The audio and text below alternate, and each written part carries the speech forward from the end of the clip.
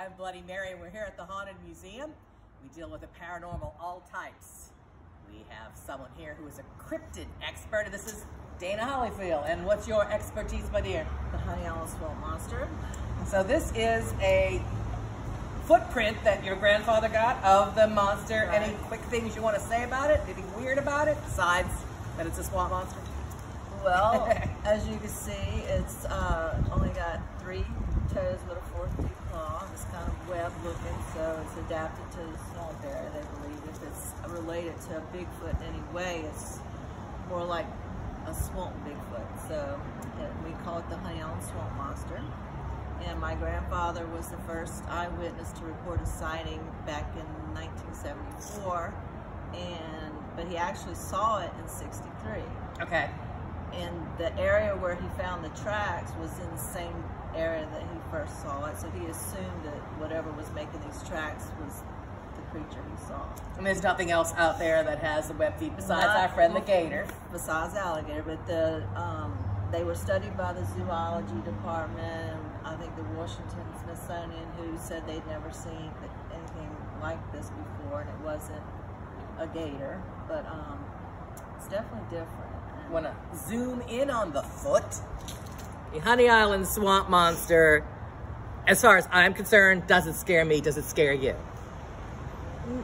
I think if I came face to face with it myself, it might scare me. Yeah? But maybe not, depends on what it Did you feel that it would be out to get you?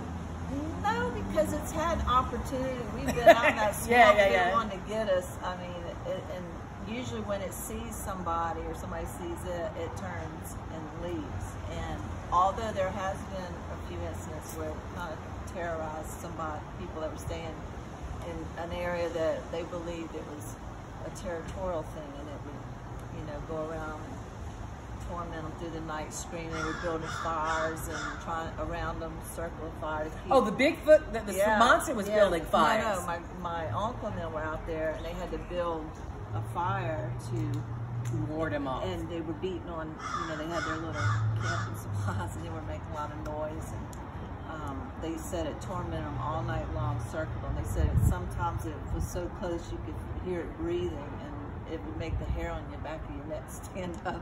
And they said by morning they left, and my aunt never went back. She said, I never went camping again. But there's never been any fatalities or any problems or gotten hurt. No, they just say it's to look at it, it would scare you. You'd be scared. But okay. I'm not afraid of monsters.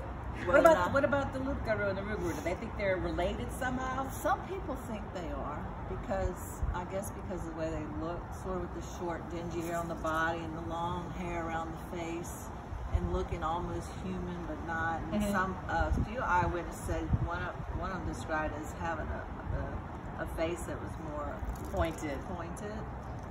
So now they're talking about the dog man so much, and there's been reportings of them seen swimming across Lake Pontchartrain from your area. Oh. So they swim well.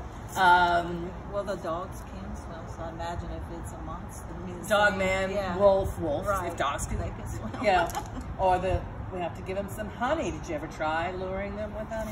No, but I heard someone used to put fried chicken out. Okay. Honey fried chicken would be good. They're hungry, they like everything we like, I guess would be the answer. So this is going to be a new display, and you're going to come on the 16th at the dog parade for the Voodoo garage sale, and we'll do a little talk about swamp monsters. And I have had encounters with many. I'm not afraid of them, though. I like them. I don't think they're out to get you. I think they're protectors of the swamp. Yeah. I think protectors of the forest. You mess with them, they might mess with you, but other than that, So thank you so much for this. I know the modern media has just made things crazy, keep adding things on to the legends and silly things about trains falling over and, people, animals from the circus mating with, that's all this modern fake lore, as we call it, on top of the folklore and the monsters. And I personally believe they're interdimensional.